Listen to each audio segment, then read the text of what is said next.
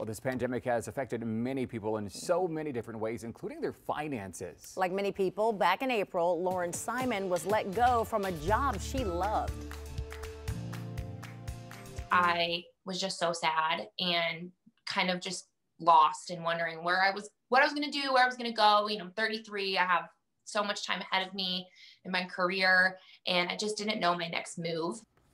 Fast forward to this fall when Lauren assembled a charcuterie board for some friends, sparking the idea for this, the Charcuterie Queen, Lauren's very own charcuterie business.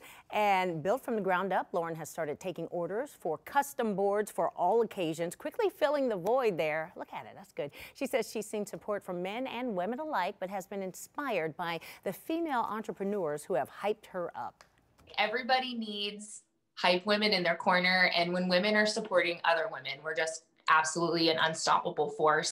Man, she does good work. Look at that. Lauren says her immediate goals include working with more Ohio-based cheese, meat, and jam makers. You can find a little inspiration of your own by reading more about Lauren's story on 10tv.com.